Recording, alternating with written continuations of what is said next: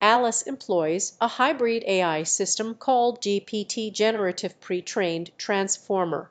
It combines different types of AI techniques to understand and generate human-like text.